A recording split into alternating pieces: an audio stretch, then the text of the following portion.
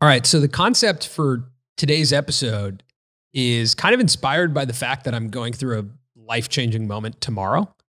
I'm getting married. Well, okay, tomorrow, as of when this podcast episode comes out. Yeah. Yeah. To the audience. To the audience. Tomorrow. Yeah. Yes, We're recording yeah. this early because I'm going it. into a quarantine before I have this backyard wedding. But it's kind of inspired by that. I've been doing a lot of thinking about that and primarily thinking about the concept of being an old YouTuber. I think it's really interesting to be, both of us are 31 years old. We're like career creators. And you start to think as you get to this point of being a creator of like, how does this work? Like, do I just keep making videos? How does this go? And I thought, even deeper, starting to look at a lot of what we've been talking about is creators who are launching brands and creators who are developing things that are, bigger than themselves. But at the same time, there's a lot of other creators online who do still create into their, older age. And so I thought it was an interesting thing to talk about because we are both getting a little bit older of like, do you see yourself becoming an older YouTuber? I don't know if I think about it in terms of being a YouTuber. I think about it in terms of someone who makes video and is on camera. Sometimes I forget that I'm a YouTuber. I think the distinction there though, the reason I make the distinction and say YouTuber is because to be a YouTuber, you have to play the YouTube game. Like it's not actually about it is about being a really good storyteller, about being able to make good videos. But additionally, it's about almost more importantly, if your income is attached to YouTube views, it's about playing into the YouTube algorithm. And like the thing that's interesting is like, as years have gone by, what I find is fascinating is like, you have to adjust yourself to the algorithm. Like your creative is playing a dance between what audiences want to watch, what you want to make, and what the algorithm is interested in feeding to people.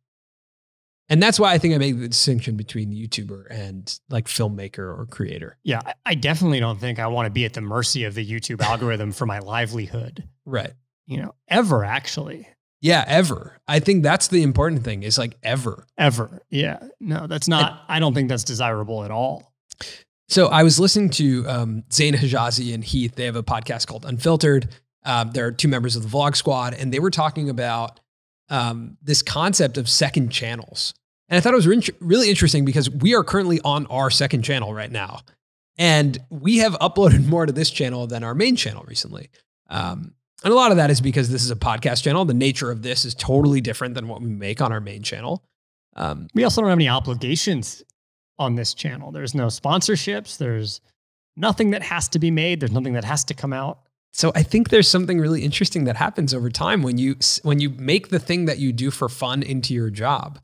And that means when it's your job as a creator, you have to find basically the product market fit, right? Like you have to find the thing that works again for the audience, for you, and for the algorithm. But that requires changing yourself. A little bit, yeah. Right. I mean, I think the people are lucky who are able to find the exact thing that they want, that YouTube loves and that audiences love.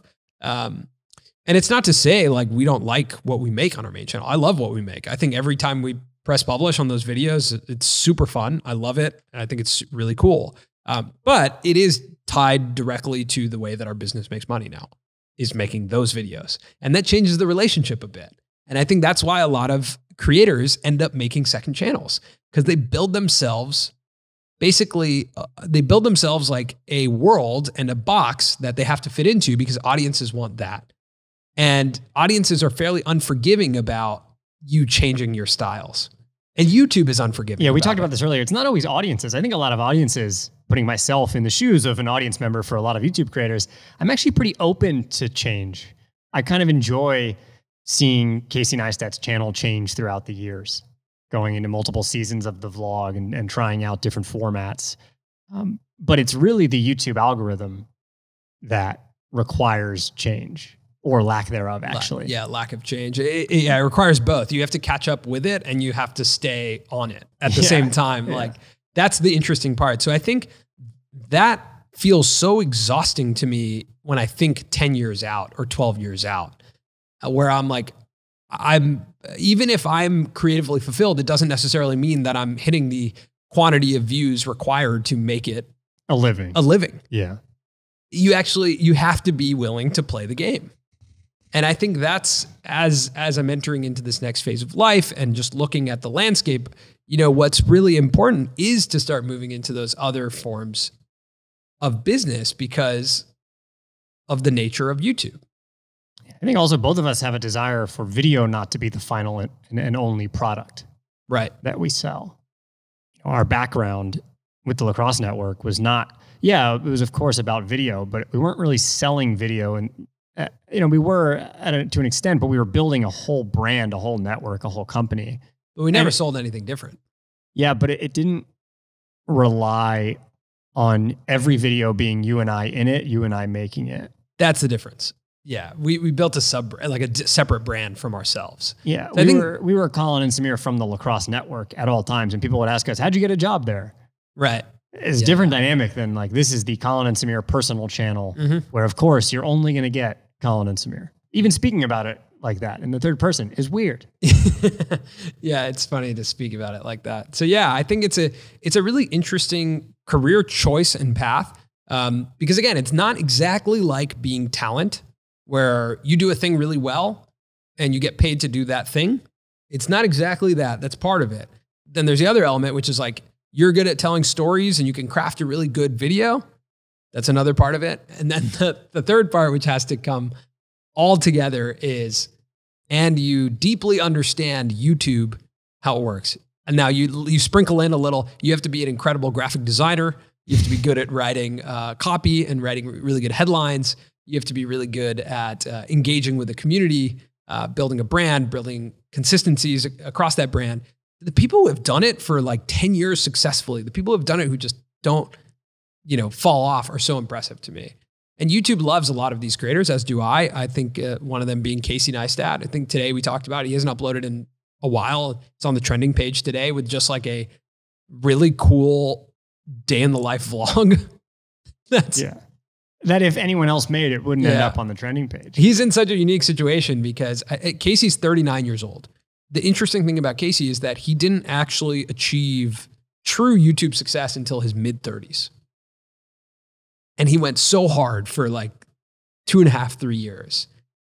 But still, at the same time, the important thing to recognize is still his big kind of business move was a company that wasn't his YouTube channel, that was basically powered by his YouTube channel. So that was Beam News and Beam. And eventually sold to CNN. Yeah, for $25 million. So like that is a really interesting element that I think what you're noticing in the world of, if you are going to do this in the long term, you have to be building something side by side with it. It has to be, what Emma Chamberlain is doing now with the planner and the coffee and the, what Logan Paul is doing with Maverick, which I don't know if that can exist without him, but things like that are brands that are sustainable outside.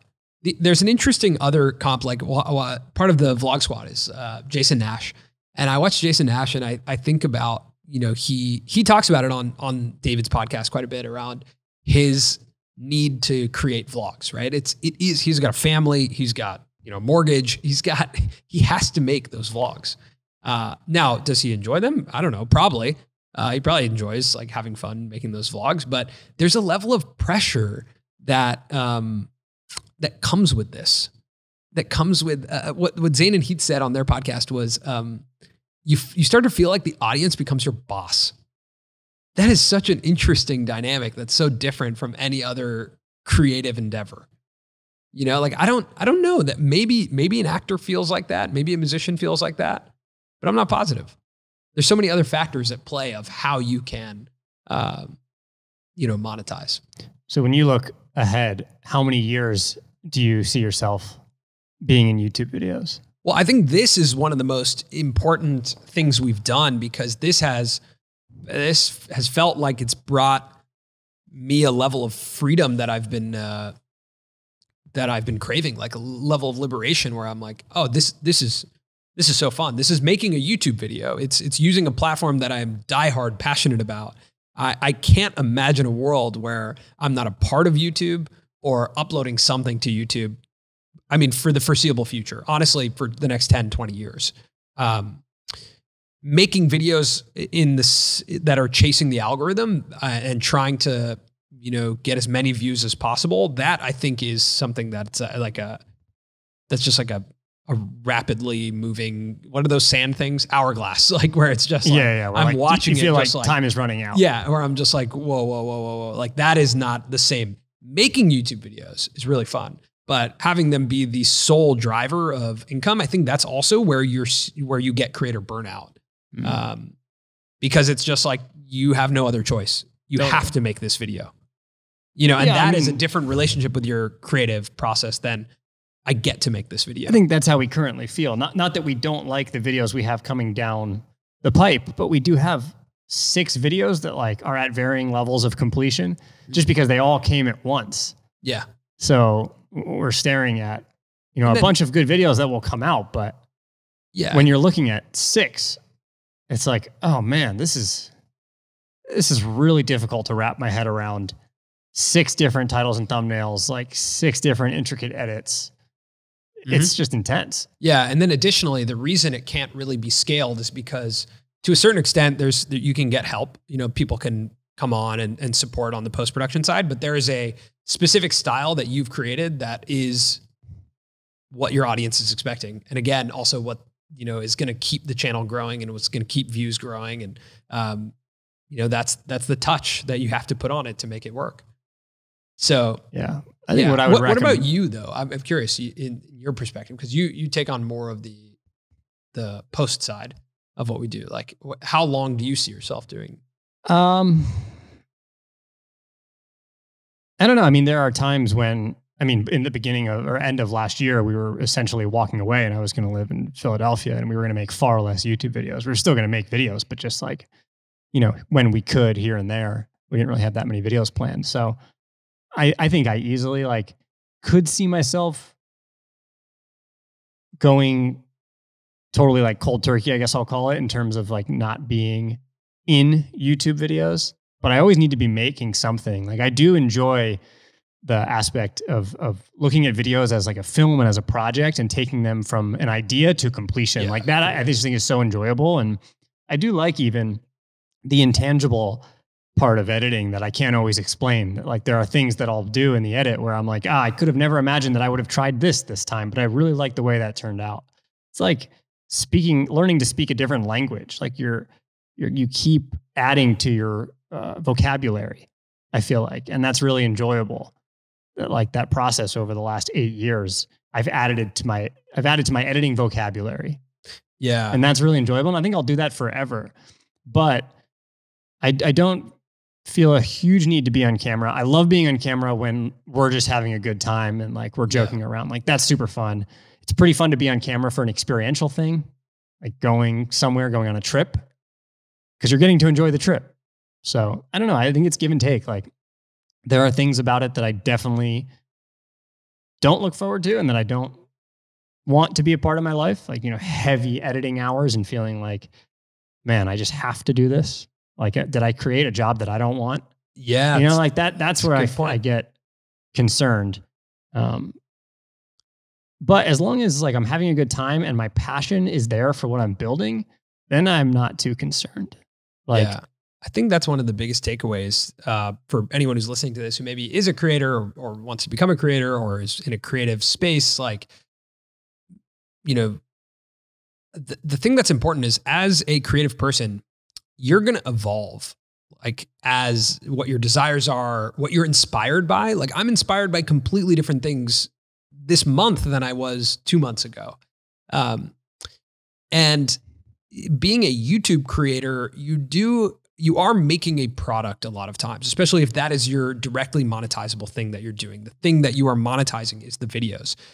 Then almost agnostic of where your inspiration is, you do have to kind of hit a certain mark on those videos if those are your primary income source. So if you are the type of creative who wants to do many different things, the important thing is to build systems and build a business that is connected to you making videos, but not reliant on you making videos. That's like, and that could be merchandise, right? That could be apparel. That could be a clothing brand where it's like, yeah, if this video gets 100,000 views, that's cool. If we get 1,000,000 views, even better. More people know about my clothing line. And if it gets 4,000 views, that's all right too, because those 4,000 people now know about my clothing line. So like if you build that into what you do, you can evolve quite a bit as an artist. And I think it's natural for anyone who's creative to evolve over time.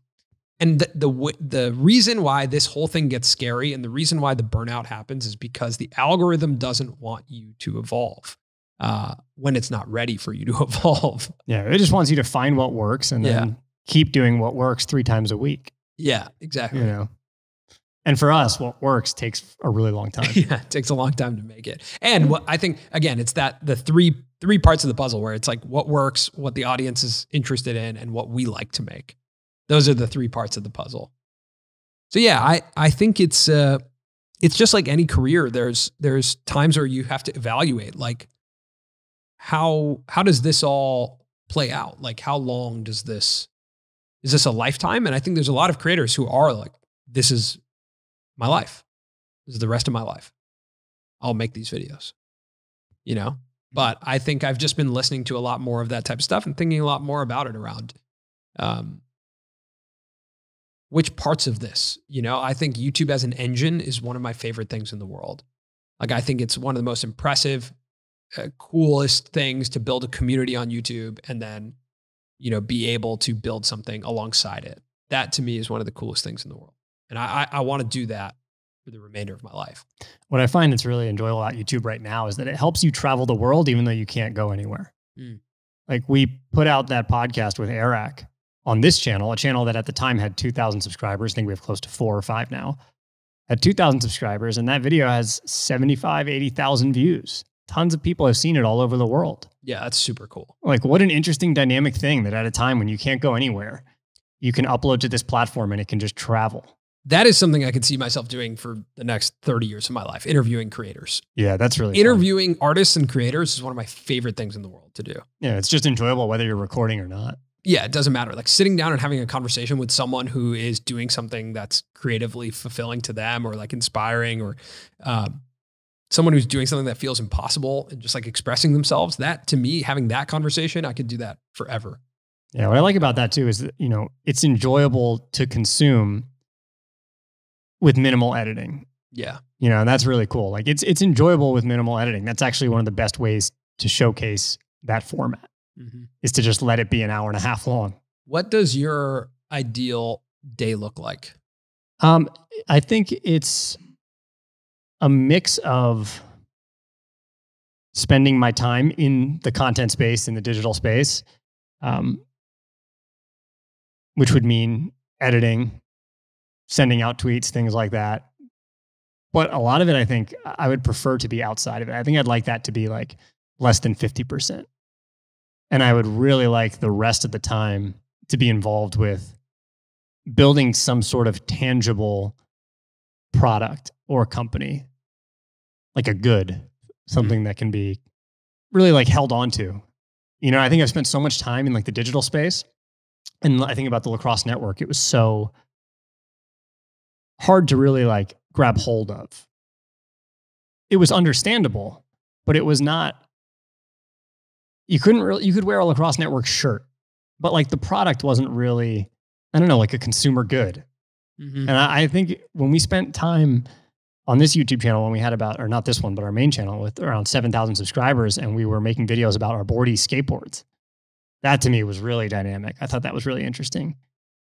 Like that we had an actual physical product and we were building a brand out of like thin air for a physical thing that exists and people could have in their homes. And people still have in their homes. I still think people still ride them. I told you that this morning. I still think that was one of the best ideas we've ever had.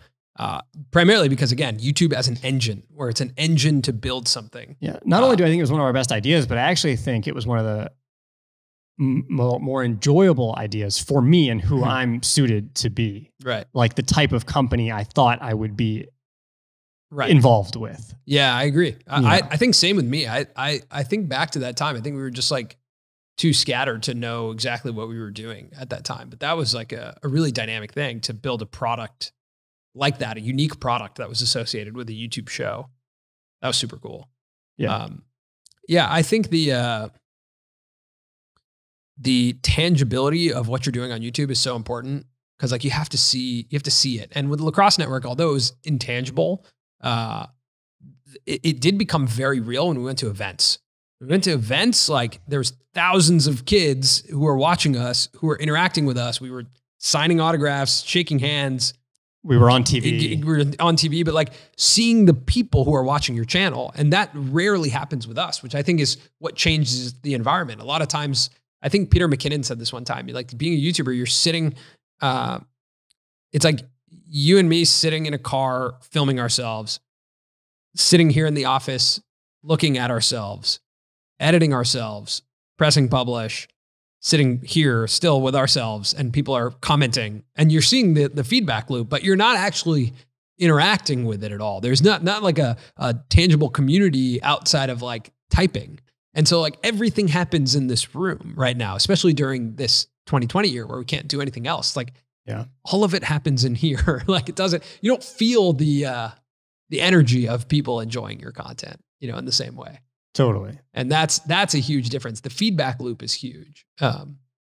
Like to have that level of interaction with the person who's being impacted by your content. I would love for our channel to be the best marketing arm for some sort of product or company. Yeah, I agree with that. So that I understand like every upload is so intentional. Mm-hmm. And I think, at the core of it, what we're talking about is like the difference between the advertising business and, the marketing business. Marketing meaning marketing your own product, advertising meaning advertising someone else's product. Like I think that's the core of what we're talking about is you as any good creator, you want a healthy mix of both. Not only because it's good for business, but it's also good for your like mental space, that you always have something that if you do feel like you need to step away from creating for a while and you do want to get re-inspired, it's not like you're in your mind, you're like, whoa, we're going to lose money if I do that. Mm-hmm. That relationship changes everything. I think the longevity of a creative career relies on the diversification of your revenue streams, both because of the business aspect, but also because of your ability to not burn out. Yeah. Your ability to not be just so reliant on the algorithm to pay your bills. And yeah. I could see myself having a lot of energy helping other creators develop physical products and tangible goods. Right.